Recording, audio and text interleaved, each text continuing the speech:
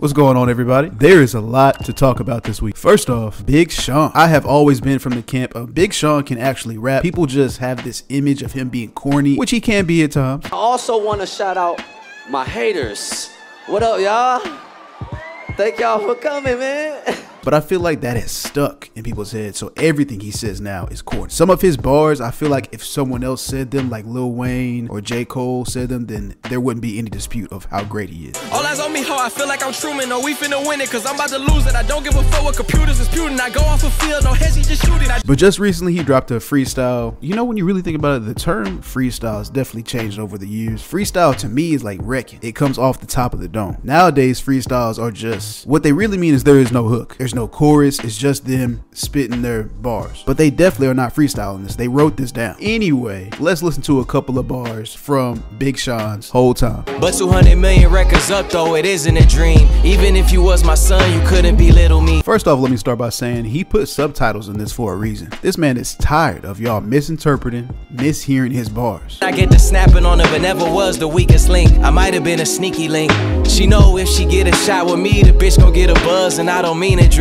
Anyone who says this man is not rapping, let me not curse. Anyone who says this man is not rapping like the rent is due. Used to be held back and hide behind fear, but fear is just false evidence appearing real. You hating, bro. You hate, and that's okay. Some people, we need haters. I respect that. Maybe you like hating. I can't knock that. I just haven't had the energy to compete with enemies or y'all so-called bigger three.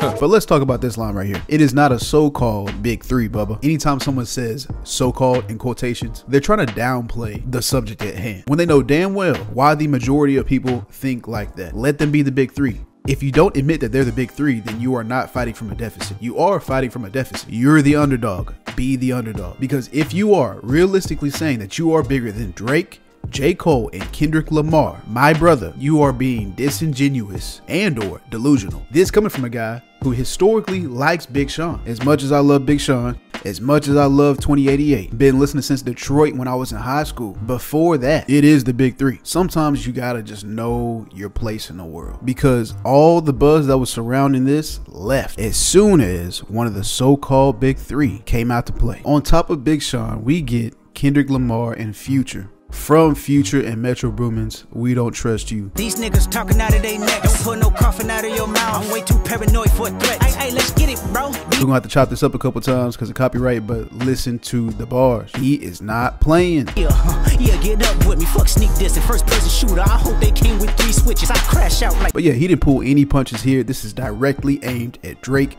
and J. Cole. Unfortunately, he didn't mention Big Sean this time. Motherfuck the big three. Nigga, it's just big me. Nigga, boom. I'm really like that. On here, Future is also taking shots at Drake because apparently they had a falling out. You a nigga #1 fan, dog. Sneak this and I don't understand, dog. Pillow talking, acting like a fed, dog. I don't need another fake friend. So unfortunately, we won't get any more classics. And you know what I need from you when I get home. At least not anytime soon. Hopefully this stays contained within rap and we don't have anyone talking about dead mothers and stuff like that, because then at that point to me it becomes distasteful. But if we're keeping it competitive, I'm all for this shit. Let's take a second to talk about the big three though. For those of you who don't know, I don't know how you wouldn't, but the big three are Drake, J. Cole, and Kendrick Lamar. Their placement is dependent on you, but there are things that you cannot deny from each artist that we all kind of understand. You cannot deny Drake's star power. He has the Midas touch. You cannot deny J. Cole's bars. The pen is lethal, and you cannot deny Kendrick Lamar's artistry. I will stand by my opinion that if we're talking bar for bar, J. Cole beats Kendrick Lamar. I'm not saying it'll be easy. I'm not saying he's gonna sun him, but in my opinion, J. Cole got it bar for bar. If we're talking about making a song though, Kendrick Lamar got that. I've seen some people talk about how Kendrick Lamar doesn't come outside enough, and he's the only artist that we give a pass to have a long hiatus. But to me, that just kind of proves the point that Kendrick Lamar is that guy. People will always come back to listen to a Kendrick Lamar album or a song. If this is like rap Civil War, lines are being drawn right now. It's not Captain America and Iron Man. It's J. Cole and Kendrick. We're gonna see how this plays out. Let me know what y'all think. Do y'all think Kendrick Lamar and Future have more star power than J. Cole and Drake? Who do y'all think had the best song so far out of First Person Shooter? And I'm like that. Also, let me know, where do you think Big Sean is comparatively speaking to these other artists? Is he in your top 10? Is he in your top 5? Is he complete ass to you? Let's get a little dialogue started in the comments. But also, more importantly, y'all, we have reached 3,000 subs. I want to say thank you.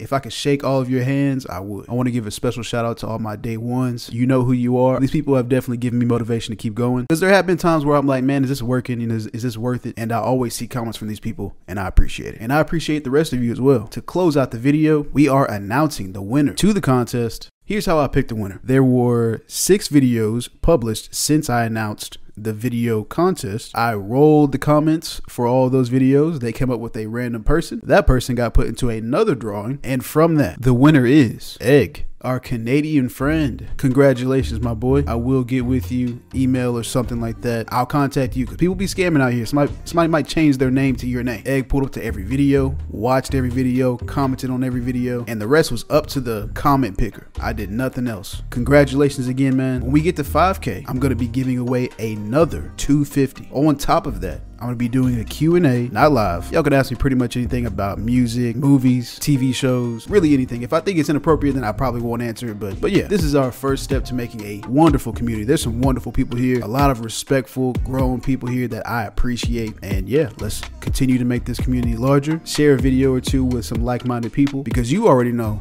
you belong here. Let someone else know that they belong here. Y'all be safe.